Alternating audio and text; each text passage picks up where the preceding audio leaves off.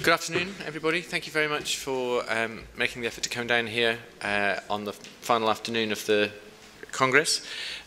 Today's symposium is presenting some of our work in PRONIA, which is a multi-site EU FP7 funded study looking to use machine learning processes to predict outcome in early psychosis. And in a change to your published schedule, the first speaker was not going to be Professor Ruhrmann, but will actually be Dr. Josef Kambitz from Munich. Josef will come and talk about brain age in the first.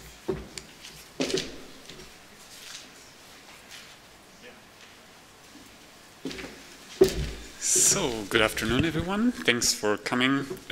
My name is Josef Kambitz. Thank you, Stephen, for the nice introduction. I come from Munich. Can everybody hear me like that? Is it all right? Yeah, perfect. We in our lab, we work in machine learning and neuroimaging, and the main purpose of our work is that we are trying to develop tools and techniques to apply machine learning and neuroimaging for the clinic so that we can actually derive something useful for the patient from this. In the talk, I will present first some general results that we have regarding prediction and classification in neuroimaging using machine learning, and then more in the second part, I will talk specifically about some preliminary results that we have from the PRONIA study. I will also give some details regarding the study design.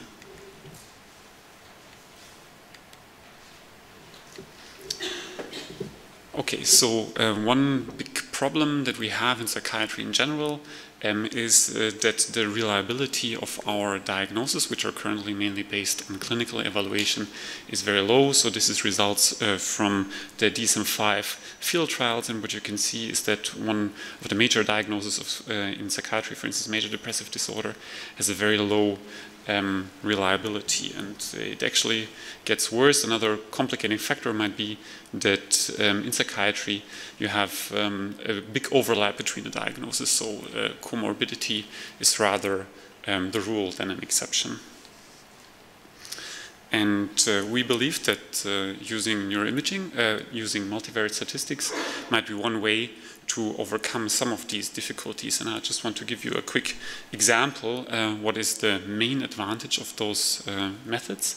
And it is if you think about two groups in blue and in orange plotted here, and you measure two variables, x and y, then you see clearly a pattern that separates those two groups. If you plot them together, those two variables. But if you just look at one individual variable, for instance, in this case at the x, you see that the distributions completely overlap. If you just look at y, you also see that these distributions overlap completely.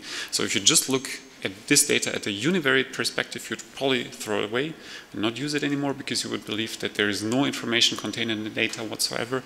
But obviously, there is some pattern, and multivariate statistics is one way of detecting those patterns. This is some examples of what machine learning can be used in the field of psychiatry. There's two big areas. One is the prediction of outcome. This is a meta-analysis by Paolo Fusapoli, who showed that if you look at patients who are at risk for psychosis because they have some clinical symptoms that are not in the yet as intense as in psychosis, but might point into this direction, that those subjects have a transition probability of between 20 and 30% to transit to psychosis within the next 2 years. Nikos Koutsoleris, who's the lead of our lab, showed that you can use machine learning and neuroimaging to separate subjects that will transit to psychosis from those that will not. So this is a potential application that you could use neuroimaging to predict who will transit to psychosis. And another big area where you can apply machine learning might be the prediction of treatment response. So as you all know, there is medication that is quite efficient in psychiatry, but the problem is that we never know which patient will respond to which medication. So in the clinical practice, we have to try out one drug after the other. And one potential application might be to use machine learning. This is work from Adam Checkrut from Yale, who used clinical data to predict who will respond to a specific antidepressant or not. What is very important is that when you do machine learning, is that those models are very flexible, so they can adapt to quite complex pattern in the data, and if you overdo it, then also to noise. And the problem is that this will then generalize poorly to new data, and therefore we employ cross-validation. That's a technique to get an estimate of the generalizability of our data. So you would split, for instance, if you have a bunch of brain images, your data into train and test data, you would apply some variable selection procedure, generate the models, and then use the untouched test data to apply to the model, compare the predictions with the true labels, and get an estimate for the performance of your machine learning model. Okay, the first work that I would like to present to you is a meta-analysis that we conducted to look at studies that use machine learning in combination with neuroimaging to differentiate patients with schizophrenia from healthy controls. We did a literature search and could identify 20 structural MRI studies, 11 resting state studies, and 9 samples that used other imaging modalities, DTI for instance, or molecular imaging. And those are the results. So this is a forest plot for the sensitivity, this is for the specificity, and what you can see is that across all studies you will find approximately 80% sensitivity and 80% specificity. So that means by, on average, using neuroimaging in combination with machine learning, you can separate, just on the basis of neuroimaging data, you can separate patients with schizophrenia from healthy controls with 80% accuracy. What is interesting about this is that we compare different neuroimaging modalities, and we found that the resting state data shows a higher sensitivity compared to the structural data.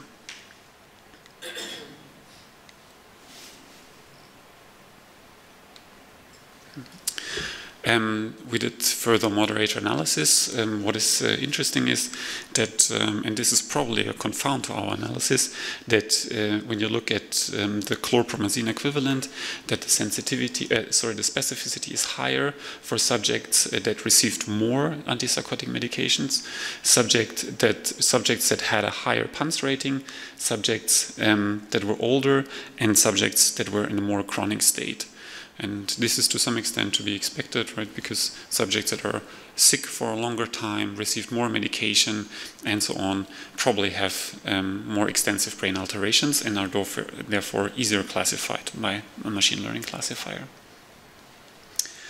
The fact that the resting state data outperformed the structural led us to conduct another meta-analysis to look at functional connectivity patterns in schizophrenia. And we looked at studies that use graph analysis. So graph analysis is a way to describe the architecture of the functional connectivity structure of the human brain.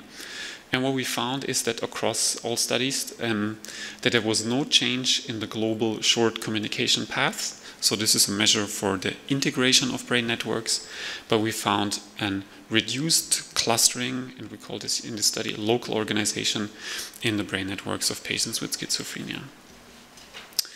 When you look at depression, we did a similar meta-analysis to see how well does neuroimaging in combination with machine learning perform if you try to separate patients with depression from healthy controls. And the results were comparable to our previous meta-analysis. It's a bit less, it's about 77% sensitivity and 76% specificity. And what is striking is that if you do, again, compare different modalities, you again find that the resting state outperforms structural data, and the DTI does as well. Okay, yeah, I think I can skip this. And the question is, of course, if you have resting state data that outperform structural data, whether those two imaging modalities might capture different aspects of the disease, and therefore whether multimodal classification might outperform unimodal classification. We tried this out in a public available data set, and applied a standard machine learning pipeline, including the NeuroMiner software, which is essentially a wrapper that we use in our lab that is mainly implementing the support vector machine classification algorithm. And we compared structural, resting state, and multimodal classification, and we found that the multimodal classification can outperform the unimodal classification. Okay. Now to the Pronia data, I will give you maybe some quick overview about the study and the study design. So it's a longitudinal study in 7 centers in the EU. We are recruiting recent onset psychosis patients, so those are patients that are ill for not longer than 2 years and did not receive medication for longer than 3 months. Patients with recent onset depression, they're also not longer than 2 years. Then clinical high-risk subjects that are identified by clinical screening instruments like the SPIA Cogtis, for instance, and healthy controls. The subjects are recruited at baseline. Then there is a follow-up after 9 months where we repeat the whole assessment, and then there is multiple iterations where interval testings where we see the patients again and assess some clinical items. At baseline and at T1 after 9 months, we assess, we do a neuroimaging session including DTI, resting state, structural MRI and field map. There's a neuropsych battery. There is a comprehensive clinical assessment, and we also take blood measures. So this is a bit outdated, but it shows approximately the recruitment so far. At this point, I think we have around 1,070 subjects recruited across all sites. The first big problem that we encountered when we had a first look at our neuroimaging data is the fact that the center effect was stronger than we expected. To give you an overview, we have 7 sites in the consortium, and at those sites we have scanners that come from 2 different scanner vendors and 5 different scanner models. We also, because of course it was expected that there might be some scanner effects, did a calibration study. So this consisted of 6 subjects, 3 male, 3 female, that traveled to all the sites and got scanned with the exactly same sequences. And at first I would like to give you some impression of the extent of the center effect in our data. So this is some preliminary results. It's healthy controlled subjects and recent onset psychosis patients from 3 centers. So LMU, this is in Munich, UBS is from Basel, and UKK is from Cologne.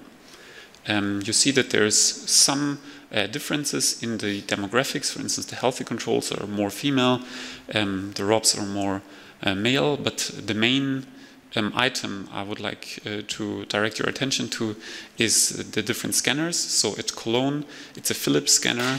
This is also the case in Munich, but in Basel, it's a Siemens scanner. So what we did is that we analyzed structural MRI data and resting state fMRI data. It's pretty standard pre-processing pipelines. For the structural data, it's a VBM8 toolbox. We prune irrelevant features. We scale. We correct for covariates. We do a PCA to reduce the dimensionality in the data. And then we do a standard support vector machine classification analysis. And it's similar for the resting state. So we do first the resting state pipeline, pruning, scaling, correction for covariates, PCA again, and then the support vector machine classification. So what we did in this case is not predict the diagnose, but we took in individual subjects and we tried to predict from which center does this subject come from. We did this for Munich compared to Basel and for Munich compared to Cologne. This is for the healthy controls, this is for recent onset psychosis, and this is the classification accuracy. And what you see is that if you try to predict from which scanner a specific subject comes from, you can do this with almost 100% accuracy. In the healthy controls, in the psychotic patients, it's approximately the same.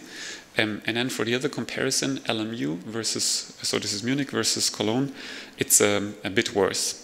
And we were discussing what might be the reason for this. Those are all German-speaking centers. That's why we selected them for this analysis. So we do not think that this is related to language or clinical differences between the subjects. But we believe that it's due to the scanner. For instance, LMU and Basel, this is a different scanner vendor. And for LMU versus UKK, it's the same. So probably this resulted in the fact that here you cannot as easily classify where the subjects came from compared to this comparison. So it seems like there is a strong pattern in the data that is specific to the scanner where the images were taken from. And what you also see is those are the resting state functional connections that drive the classifications. This is mainly long-range connection from parietal to frontal areas. And the problem is that those connections overlap, at least to some extent, with the connections where you would expect diagnostic information. So this is a problem for later on potential application, for instance, for diagnostics. And the same is for the structural data. It's a bit small, I'm sorry about that. But you see there are areas all over the brain involved, but mainly also in the temporal lobe, which again overlaps spatially to some extent with areas where you would expect to find disease-related effects. So the question is whether, or we were wondering how can we attenuate these center effects by using the data from our calibration study, and those are some preliminary results. We took healthy controlled subjects and patients with psychosis, and we trained the classifier now to differentiate between those two diagnoses. And we made use of a statistical framework called generalizability theory, and the idea behind this is that this is a framework that allows you to estimate the reliability of variables in your data. It works principally like this. We have the calibration data. Those are connectivity matrices as estimated by our resting state pipeline. So this in this matrix, here you have the different regions of the brain, and here again, and each little box is color-coded the intensity of a correlation between in the resting state signal between two regions. And principally we have two factors in our experimental design. One is center and one is subjects.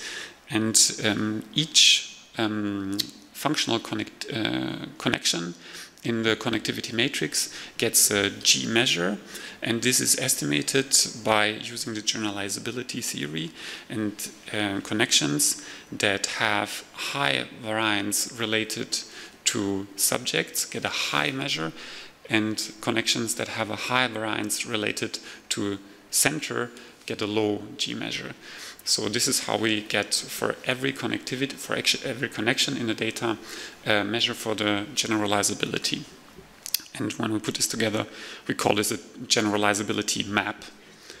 Then we assessed whether we could use this map to improve our classification. Again, we used a pretty standard support vector machine classifier. It's a linear kernel, L1 regularization, implemented in a linear toolbox.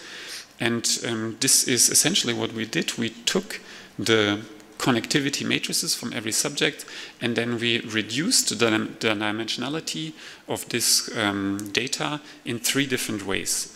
The first is a random filter. So this is a procedure just randomly selects a number of connections for the subsequent machine learning analysis.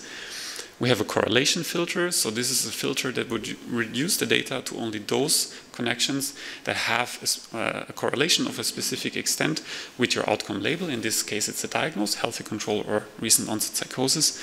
And then we apply the filter using our generalizability map. So those are the results. On the y-axis, you have the accuracy, and this is the cutoff. So from here is 10%, this is 90% percentile cutoff. So this is practically almost no data, and this is almost all the data. And in red, you see the generalizability filter, and in blue and green, the correlation and the random filter. And what you see is if you go along and you increase the threshold, that there is the correlation and the random filter are pretty stable, and then they're sort of getting low when you include too much data and too much noise. But in this area, you see that the generalizability filter significantly improves the classification performance in this case. So this is just preliminary data, and we're hoping to replicate those results once the data or the recruitment and then the quality assessment of our imaging data has been completed. Okay. Then for the last part of my talk, I would like to present you some other approach that we're investigating in our lab, and it's called brain age. Age stands for age gap estimation, and the analysis works in the following way. First, you take a healthy control data set, for instance, structural MRI data, and you train a regression model. In this case, it's a support vector regression to predict the age of the individual subjects. That works particularly well, as you might expect, because of course there's strong age effects in the brain, so you can easily train those classifiers, those regression models. What you can do then is that you take new data from an individual subject, you give this data to the regression model, and you look at the prediction of the regression model. And then you can compare the prediction of the model, so this is the predicted age, with the real age of this specific subject. And in some cases, the model might predict really well, and in some cases, the model might predict an older age than the true age. And this could be interpreted as, for instance, an indication that in this specific subject, there is patterns in the neuroimaging data that resemble patterns of much older patients. So it's some sort of brain alteration that resembles aging. So this is a graph from Hugo Schnack from his publication in this year, and Nikos Koutouleras from my lab published in 2015 a paper, and those are the regions that drive this age regression model, and as you might expect, there are regions involved from all over the brain, so there is no clear focus or locus of the brain aging process. And what is interesting now is if you compare different psychiatric populations with respect to their brain age. So this is the simple regression model where you see with color-coded different lines the different psychiatric populations. It's a bit hard to say the offset here, but when you look at it in detail, so this is major depression, this is bipolar disorder, and you see that there is pretty much no offset, but for the arms early and arms late, so those are clinical high-risk subjects, as well as first episode in schizophrenia patients, you see that there is a clear offset. On one way of interpreting this might be that you could say there is an indication of a brain process that resembles to some extent accelerated aging. So we investigated this in our Pronia data set. The setup is pretty similar, so we used the CAT12, which is the newest version of the newest version of voxel-based morphometry as it's implemented in SPM. Reduced to 3x3x3 millimeter resolution, pruning scaling. In this case, it's not a support vector regression, but an elastic net regression. And then we have 137 healthy controls, 53 clinical high-risk subjects, 50 psychotic patients, and 47 ROT patients. And we didn't use actually the Pronia dataset to train the age regression model, but we used external data. So this is a ICSI dataset, it's publicly available data of, I think it's around 600 or 700 subjects. We trained the regression model and then applied it to the Pronia data. And this is the result. So you see the clinical high-risk subjects, the healthy controls, the ROTS. So this is recent onset depression, recent onset psychosis. And this is the brain age score, so the offset between predicted and true age. And what we find is that even though this is completely different data from different subjects and different scanners, it predicts quite well for the healthy. But you see that for the CHR especially, and for the ROPS, you find a clear offset in the sense of that their predicted age is much higher than their real age. For the depression patients, it's a bit similar, but not to that extent. Yeah, so I have a couple of more slides regarding the clustering of patients, but I think that Henry is going to talk about that in greater detail, so I will just skip this part. Yeah. Yeah, and that's it. I would like to thank you for your attention, and I'm happy to answer any questions.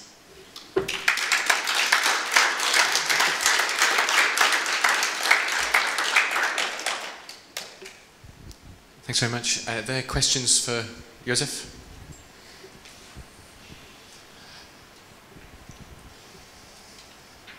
No? Oh, yep.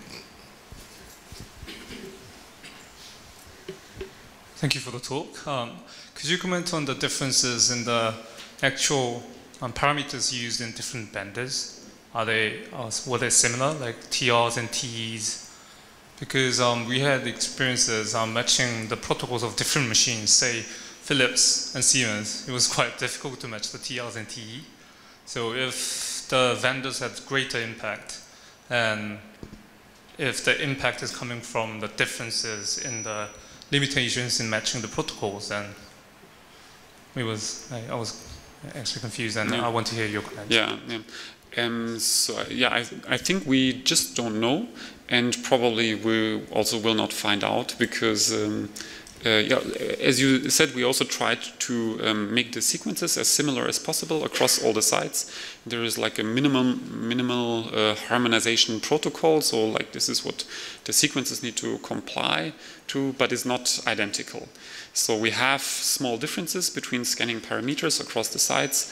There are different head coils, different scanner vendors, and yeah, we cannot really say whether it's now Philips or Siemens, or it's the head coil, or it's the specific sequences. One way of looking at it is, I'm not sure, we were discussing to look at time effects of this scanner, of those scanner effects, with respect to the calibration data, because the scanner vendor obviously doesn't change, and the head coil also not in many cases, but in some cases people adjust the parameters a little bit, and there might be some sort of drift going on. But this is just one way we were discussing to look at, or to disentangle a little bit those different factors. One more question, or? Okay, so I'll just hand over to my co-chair to introduce the next speaker. Thank you, Steven. So it's my pleasure to introduce the talk of Henry Pesonen from the University of Turku, from the group led by Raimo Sailokangas. He's going to talk about the possibility to use machine learning to stratify heterogeneous presentation of our patients for this project. So please, Henry.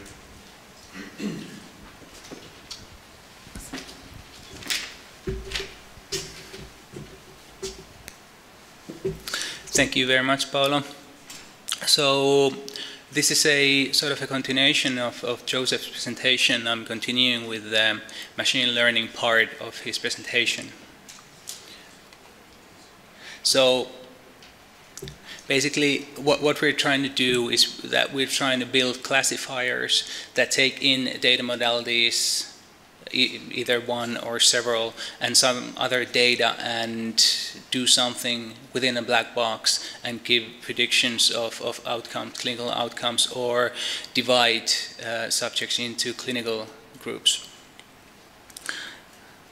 And the basic classification building method that we use is a semi-supervised learning, is that we have data sets with several data modalities.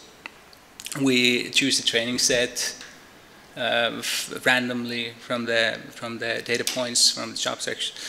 We build some sort of classifier, and then we the complementary set of the training set, we have the testing set. We test the classifying performance on the testing set, and of course this gives us the accuracy. that how many times we predicted the clinical group, for example, correctly. And as far as the machine learning algorithms go, we pretty much all of the time we use support vector machines just because they are quite flexible framework for doing the machine learning. We can use different kinds of kernels, linear kernels that Joseph was using in some of the stuff, and I'm using Gaussian kernels here, or radial basis functions kernels. So it basically enables us to classify these kinds of groups where we don't have a separating plane in the data modalities. We don't have a linear classifier that gives us the best performance. We may have a cluster of points in the data modalities, and which belong to some clinical group or other. So, for example, in this kind of situation,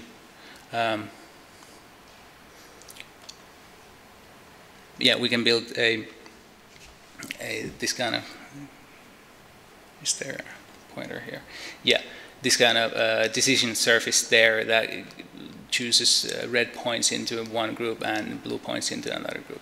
And all the results are cross-validated so that we randomly choose training sets and testing sets, and that gives us the sort of a overall performance of depending on different kinds of data sets. Yes. And the performance measures that I'm using here, Joseph was using a sensitivity and specificity.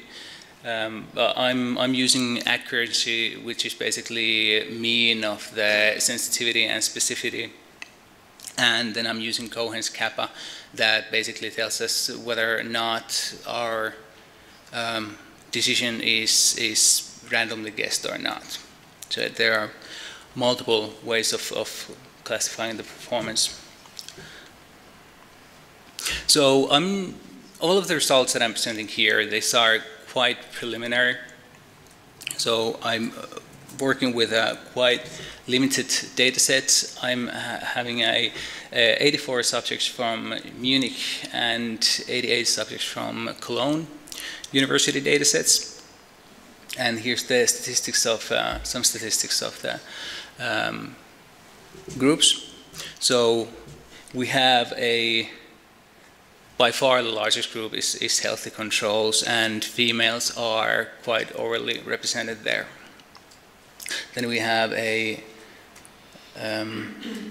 risk patients, and then we have depression cases and psychosis cases. And then we have the age division between the groups here on the box plots. And we not only here in these results we use the brain imaging data to classify into different diagnosis groups, but we use pre-morbid adjustment scale as well. So we try to combine different kinds of data modalities. So the PAS, it's a questionnaire-based scale. So we have different childhood periods. So we have childhood up to age 11, early adolescence from ages 12 to 15, and late adolescence from 17 to 18. And within these groups we have 5 different scales, 5 different measures that we scale rates from 0 to 6. So we have sociability and withdrawal, peer relationships, scholastic performance, adaptations to school, and social sexual aspects of life, which is excluded from the A part of the PAS questionnaire. And the other data set that we're working with is the resting state data. So these are seed-based correlation maps. So we have 9 different regions of interest in brain, and we build a correlation map by correlating the signals from each of the regions to all the other regions, and we end up with a quite high dimensional data set. So we have 4,005 unique connections from one unique regions to other regions. And here I'm working with data from 2 different centers, and Joseph just showed that the center effect is quite problematic. Here, luckily I chose, well, Munich and Cologne, where the differences between the psychosis patients is not that clear, as I remember from the Joseph slides. The difference between Cologne and Munich subjects was quite much higher in the healthy controls.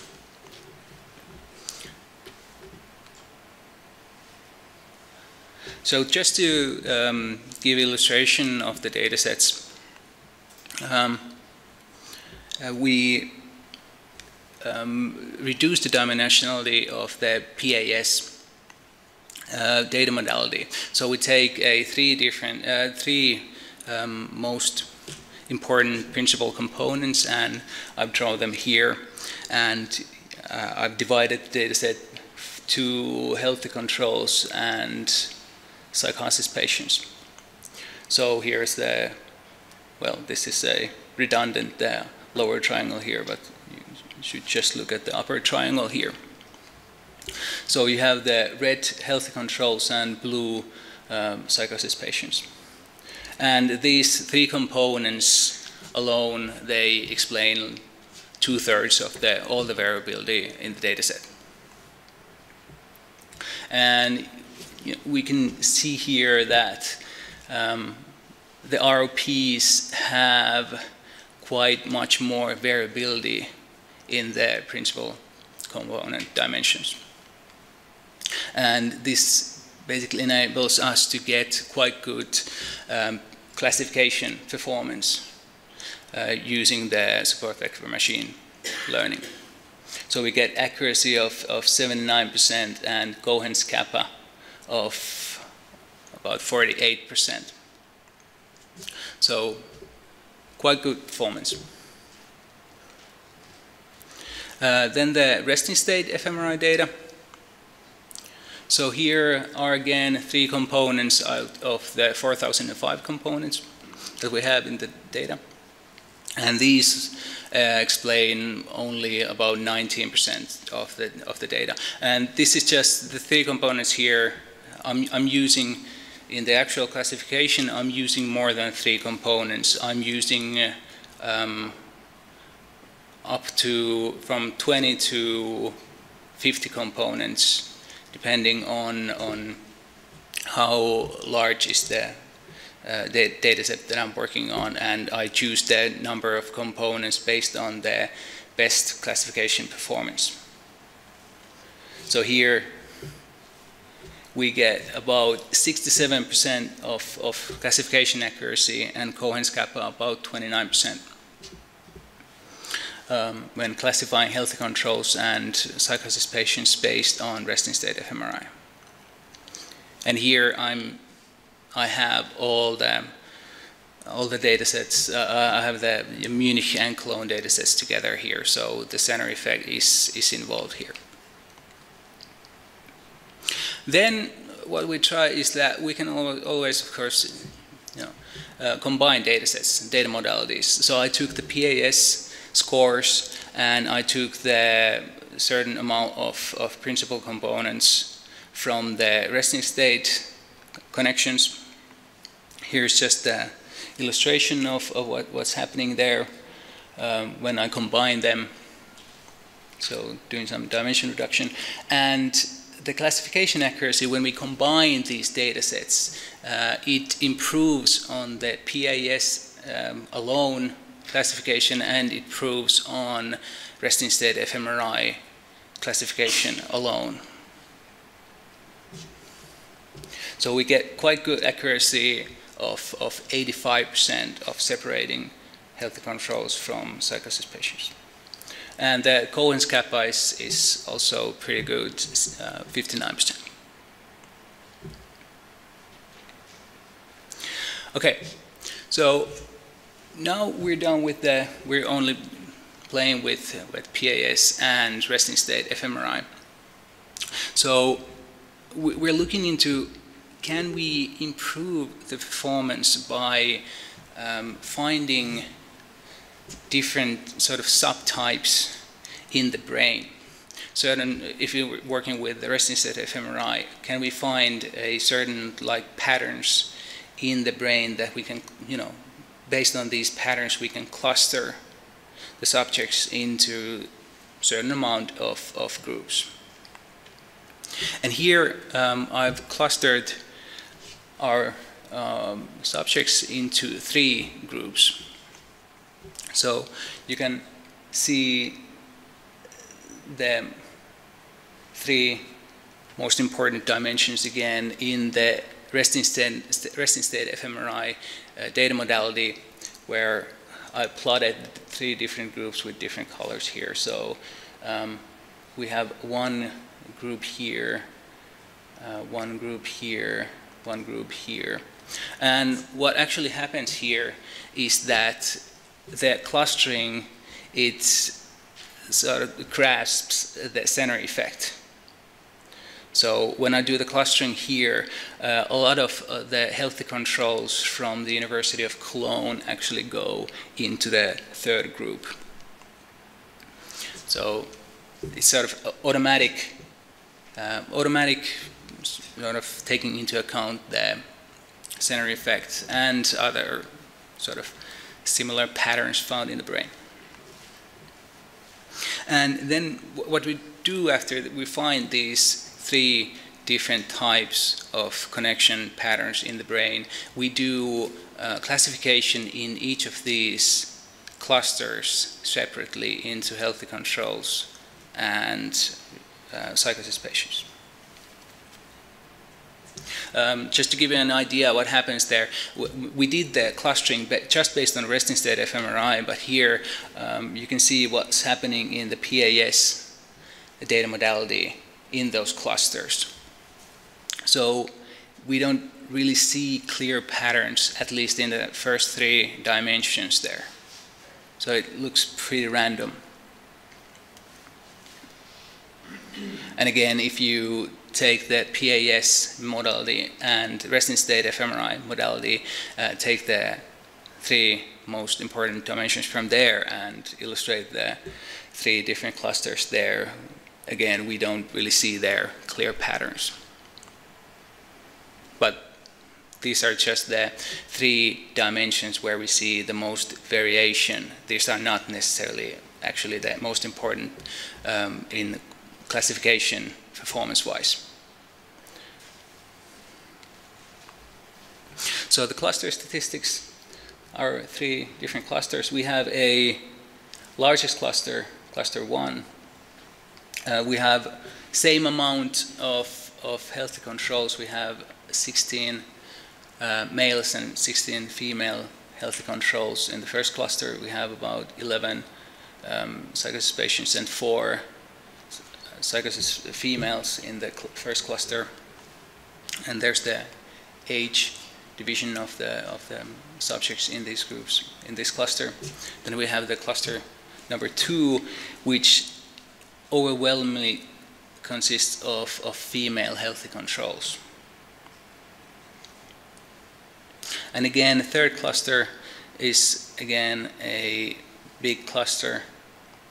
So cluster 1 and cluster 3, they are about the same size. And the cluster 2, it took the clone subjects that had like deviating brain pattern, and it put them in the cluster 2. And now we do the classification in each of these clusters. So prediction or classification using the pre-morbid adjustment scale, healthy controls versus psychosis patients. Classification performance is about 77% accuracy, and Cohen's kappa is about 47%. And compared to the performance without clustering, we had a slightly better performance. We had accuracy of 79% and kappa was 48%.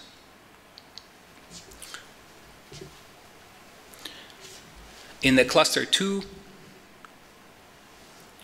in the cluster that consisted of a lot of the clone subjects, healthy controls, when we do clustering in this classification in this cluster, we get actually slightly better accuracy, and Cohen's kappa is improved as well.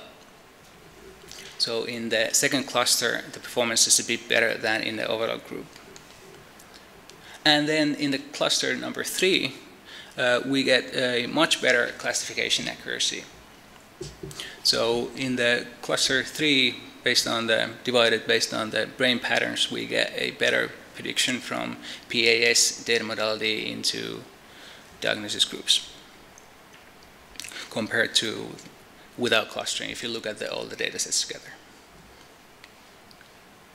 Resting state fMRI. Classification performance improves from 67% to 72% in cluster 1. Cohen's kappa improves about 10%. Cluster number 2, accuracy is pretty poor. Kappa is smaller than 0, so the performance is, the mean performance here is about good as guessing. And without clustering, it was 67% and 29% of Cohen's kappa. And in cluster 3, we get accuracy of 69% compared to without clustering performance of 67% accuracy, and kappa is also improved by about 10%. Then prediction with PAS and resting state fMRI in cluster 1. It's about same performance in the cluster 1. Cluster 2, the performance is a bit poorer. You have to remember that we have quite a few subjects in cluster 2. So when you divide this data set into training set and test set, obviously you're pretty lucky if you get great performance. The points should be, really separable there if you get a good performance. And then in cluster 3, when you use PAS and resting state fMRI, we get a classification accuracy of 89% with kappa 63% compared to the without clustering performance 85% and 59%. Okay, so as a summary, the pre-more adjustment scale is a pretty good data modality to predict diagnosis groups. Resting state fMRI, it obviously can be used to classify into diagnosis groups. But it is the combination of several data modalities here, PAS and resting state, that gives us a much improved performance. And also the subtyping of the brain, when you find people with, if you use resting state, you find people with distinct sort of connection patterns and group them together and do classification in these different clusters. You can improve the performance. Obviously, these results are quite preliminary because the data set is limited in size, and we have data from 2 different data sets, 2 different centers, so the center effect is there, and even with clustering, it could be that when we do the clustering, we actually get the center effect out from there, and not the real brain pattern, brain patterns there. So I think that's it for me. So questions, please. Thank you.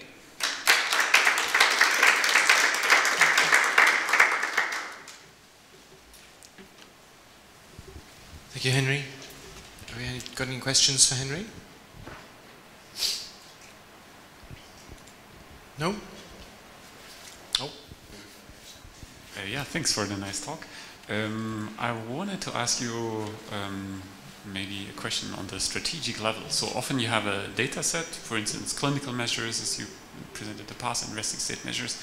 So the question is always, do you put all in one bucket and then you cluster based on like this multimodal data? Or is it you cluster just based on one type of data and then you sort of use the other data to validate your clusters, right? Because often what comes after clustering very often, okay, what do those groups mean? Yeah. What are they related to? What do you think is a better strategy? Well, I like clustering each of the data modalities separately, because then it's clearer it's more straightforward to find the phenotype of the subjects with that pattern. It becomes vastly more complicated when you increase the dimension, and here when we're working with the neuroscience data, the dimensions may be huge, and trying to find those important aspects, the important phenotypes there, it can be daunting task. So I like divide and conquer. So do it each data, modality separately, but it could be that better performance may be achieved by just combining all the data into clusters there. Okay, so we'll move on. And I'm afraid that Professor Meisenzahl, who's down in the program, was not able to come today, but Professor Paola Brambilla, another co-investigator and my co-chair in this session, has bravely agreed to step into the breach and provide an equally thrilling talk. Yeah, I try. I'm the brave. It's difficult to equal Eva. But in this case, I'm presenting some data on the work package 4 of the Pronia, which is actually dedicated to the cognitive battery. Actually, these are the centers collaborating to the recruitment in Italy. We have 4 main centers, one in Udine, one in Milan, 2 in Milan actually, one in Villa San Benedetto, and the other one is a new entry in Casale Monferrato. So as per the cognitive profile, there are in the literature different studies showing that the subjects at clinical risk to develop psychosis has deficit in different domains, like in general intelligence, executive function, verbal fluency, social cognition, processing speed. This has been summarized in this meta-analysis, and the cognitive deficits also relate to outcome in these subjects in treatment response and autonomy. So cognition is very important also in translational significance. In this case, there are also other studies showing that, for instance, verbal memory or processing speed can be a reliable predictor for conversion, or those with defective verbal and visual memory can have a faster transition to psychosis. In the Naples study, they have shown that greater deficits in fluency is more stable in those at genetic risk to psychosis, whereas greater deficits in verbal memory is a feature for those at clinical risk to develop psychosis. In general, the subjects, the converters, have more neurocognitive performance compared to non-converters. Social cognition is also very important and has been shown to be impaired in this population. And IQ, last but not least, the IQ has been shown to be impaired, even particularly in patients with schizophrenia, having a decreasing over age IQ levels, or even lower premorbid IQ. As it can, this figure represent consistently, and particularly they have shown for the performance IQ impairment in the digit symbol coding subtest. So neurocognition is very important, as I briefly mentioned, for clinical, for our clinical work, and to possibly predict the outcome of the patient, and this is actually one of the main aim of the project. In terms of cognitive measurements for this project, we have used several tests and subtests, and the idea was to use them on the iPad. So there's no pencil, paper and pencil tests, and they are all used in a computerized form, which is being implemented by our collaborator Giuseppe Cabras in our lab using this Pebble software interface. The idea, as I said, is to, of course, use cognitive markers to feature this population and also to predict conversion to psychosis, and using machine learning to predict outcome in our population.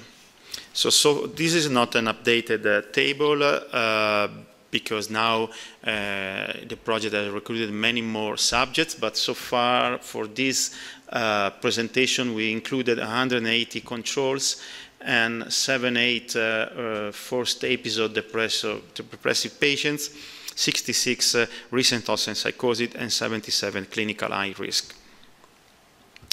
We implemented the analysis using a one-way ANOVA and using age, verbal and performance IQ as covariates, and then using Turkey post-hoc comparisons.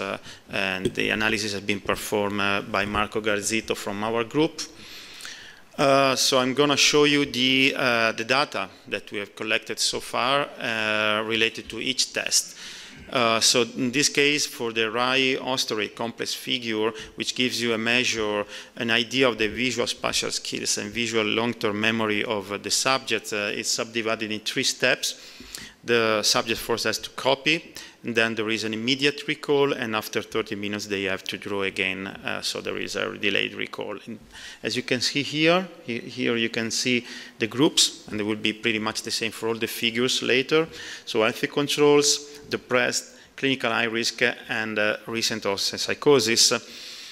As you can see here, the only significant effects related to healthy controls is for the recent onset psychosis. Actually, the recent onset psychosis had impairments for all the tests that I'm going to present, so pretty much all of them, whereas the clinical high risk has, as a group, more specific deficits. For time of execution, the clinical high risk, interestingly, there is lower, and this is actually mirroring a later test I'm going to show you, which is the trail-making test. The DANVA was implemented and used for recognition of facial emotion, so no verbal communication, very important for our patients. In this case, also the clinical high risk performed lower, significantly lower than controls, as well as the psychosis, psychotic patients. The digit span gives you an idea of the working memory. So it is composed by 2 subtests. The list has to be repeated, and then in the second step has to be repeated in a reversed way. In this case, only the ROP compared to the controls were impaired for the backward test, whereas the depressed patients were impaired in the forward subtest, but the clinical high risk didn't have any abnormalities in this case. They are always controlled by age, verbal IQ, performance IQs, as you can see here. If you take a total measure of the test, we have abnormal impairment only in the ROP. For the verbal fluency, there are 2 subtests. One is the phonemic, and the other one is a semantic subtest. In the first one, the subjects have to say as many words as they can, starting with a particular letter, in this case F, for instance, and in the semantic subtest, they have to say as many words as they can within a particular category, in this case, for instance, animals. In this case, for the phonemic, only the ROP had abnormal performance. In the case of semantic, so as per the category, also the clinical high-risk subjects had significant impairment. Okay, as per the errors, there is just a trend, but so words not starting with F, for instance, there is no significant differences. For the Ray verbal learning test, it's kind of a complicated test. So there is an immediate recall phase where the subject listens to a list of words, list A, and they get to repeat as many words as they can. There is an interference. After 5 repetitions of the list A, there is a new list, list B. They get to listen to it, and they have to repeat as many words as they remember from list B. And then there is an immediate recall after this interference related to the list A.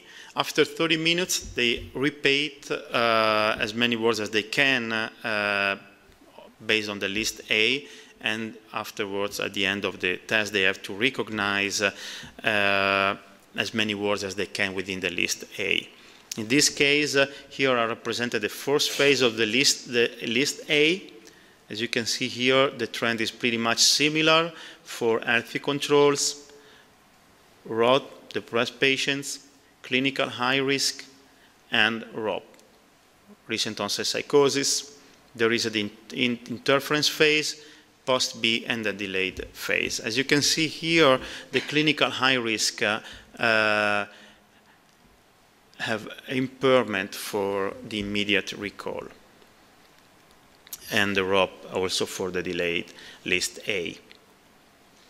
The CPT is a classic test to investigate sustained attention. In this case, we use the identical pairs version, where you got to recognize the same number, similar numbers, one after the other one, like 6319, for instance. There are some distractors. Could be like a distractor with the same numbers but in different orders, or there are random distractors. So as you can see here, the clinical high risk performed the test correctly. It is interesting because they didn't have any impairment even in the digit span for the working memory. So what we can consider working memory and sustained attention preserved in this population, at least based on our analysis so far. Whereas we have seen that they are slower in the Rye-Osterricht, for instance, and they are slower even in the trail-making test, as I'm going to show you later. Okay, then we have it's a span test. It's a self-order pointing test where they have to select in different trials different signal or symbols, and so it gives you an idea of the perseveration errors. And in this case, only the patient with recent onset psychosis had an impairment, whereas the clinical high risk did not. Still for perseveration and errors, as you can see here, there is an abnormal performance for patients with recent onset psychosis. The trail making test, very popular. So in the trail making A, they have to connect number dots. In the trail making B, they have to connect dots alternating numbers and letters. So as a measure, you can measure time of executions, or you can measure the ability of the visuomotor skills. In this case, you can see here time of execution and time of switch. There is, as you can see, from healthy controls to recent onset psychosis, a trend of increasing time of execution, which is actually significantly lower in clinical high risk as well as for the recent onset psychosis. Switching from time B, time A, it's only significant and abnormal for recent onset psychosis. The digit symbol substitution test, you have symbols which are paired to numbers, and then for this task you got to pair basically numbers to symbols. So you measure sort of speed and attention related to cognitive processing. Still, as per the trail making test, there is a lower level, significantly lower level in the clinical high risk for the correct matchings. So we still are, I mean, roughly speaking, we are in the framework of visual motor precision or slowness in the terms of motor abilities. This is kind of a complicated test. It's a salience attribution test. The subjects have to click on the black square based on the, based on symbols, and they got to learn as they make the test that some symbols are related more to winning some awards or money. So it's kind of a learning procedures, and so at the end we can infer the ability to give salience to relevant stimuli and categories, and then at the end there is also a subjective perception on how the test went. So there is also a subjective estimate of silence, so we can compare those two parameters. In this case, there's an impairment only in recent onset psychosis patients, but interestingly, there's no correlation with age and IQ, no impact for age and IQ. Okay, still here, as you can see, still the ROP for the category salience estimate, they are impaired significantly compared to healthy controls. IQ, there is only differences for, significant differences for recent onset psychosis compared to the three other groups, compared to healthy controls, compared to recent onset depression, and compared to clinical high risk. So let me conclude this brief presentation saying that what we have found here in clinical high risk so far in our population is two major, in my opinion, domains like visual motor precision, which is impaired, and social emotion recognition. Those two categories are impaired in different tasks. They can actually be overlapping a little bit. Of course, now we have to implement this to first provide the normative data for our battery. That will be the next step. Second will be to have a figure of a general figure of, as I presented here for the updated recruited patients, and then we would like to implement machine learning procedures to use this kind of markers as predictors for conversion, predictors of outcome, and treatment response. Not surprisingly, the recent onset psychosis patients were compromised in all domains, and the recent onset depression only in a measure of sort of working memory test. So let me thank finally the group working in Italy. So our group in Udine that started the project originally when I was there. Particularly, I'd like to thank for helping me in the presentation, actually putting together the presentation, Carolina Bonivento, and for the analysis, Marco Garzito, and all the group for recruiting the patients in Udine. The group in Milan, where we have actually the second center of recruitment, the Programma 2000, and the Milano Niguarda Hospital, particularly Anna Meneghelli, Maurizio Sberna, and Emiliano Monzani. We have a third center of recruitment at the Policlinico now, and I recently moved there. And our friends at the Villa San Benedetto, Professor Perna and Dr. Maria Nobile. So this is actually the most recent leaflet for the recruitment at the Policlinico Hospital, our department directed by Professor Altamura. And that's the actually the leaflet that I circulated also on the tables. So for the Italian people that want to take a look at it, you can find some leaflets around. Thanks for your attention.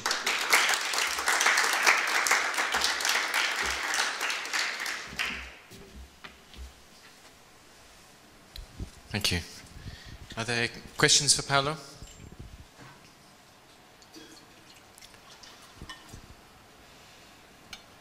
No, I have not seen this before, Paolo, so I get to ask a quick question. I wonder whether you might just indicate how you feel the cross-language